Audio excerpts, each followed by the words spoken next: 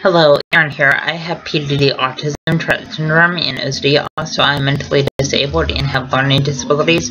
I am first grade level at reading, second grade level at math, and I am mentally first grader age.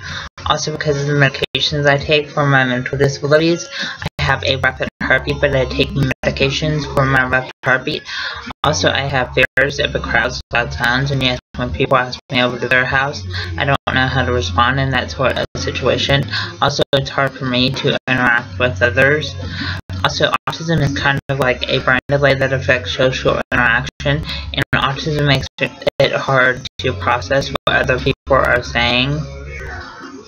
Also, autism makes it hard to process other people hugging and kissing. Also, autism makes it hard to process other people holding hands. Also, just want to let you know, autism makes it where people are anxious around large crowds and loud sounds.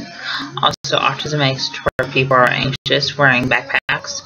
Also, just want to let you know, autism makes it where people are anxious at school all day, and autism makes it where people are anxious on the school bus.